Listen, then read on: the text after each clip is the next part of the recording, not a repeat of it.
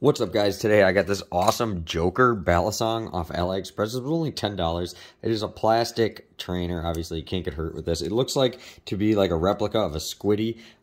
It's not the best qualities, but it feels good enough. I've never played with a squiddy, so I can't tell you if it's like exactly like one or not, but it looks and appears to be very similar.